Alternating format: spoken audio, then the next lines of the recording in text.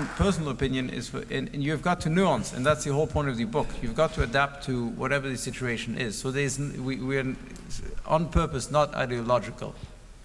My own opinion is, for example, California has, in essence, too much democracy. In the name of democracy, you paralyze the system. You can't make the long-term decisions in the long-term investments, whatever they are, intellectual infrastructure, physical infrastructure, environment, etc., because there's so many opposing groups that will stop things.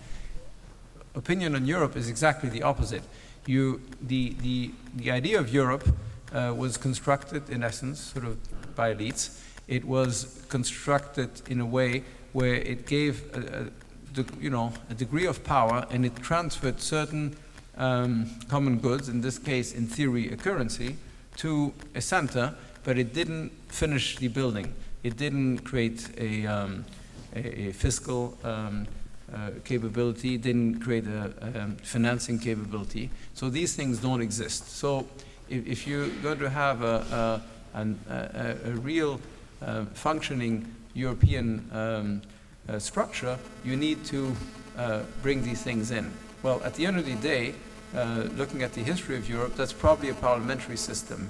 And today, as you pointed out, you've got a number of different institutions like the Commission, like the Council, but especially, let's say, the Commission, which are representative that nobody identifies with in Europe, nobody really knows in Europe as a general public, who have been put in there on a consensus basis and don't really represent citizens. So I think in Europe you have the exact opposite. You don't have enough democracy. If European citizens and parties in different countries would have been engaged in popular elections, would have identified with the people who they sent to Brussels and would have identified with the issues, I think we'd be a lot further along, yay or nay, on a lot of what would have built a functioning European system. This is a moment of history for Europe, that's what it is.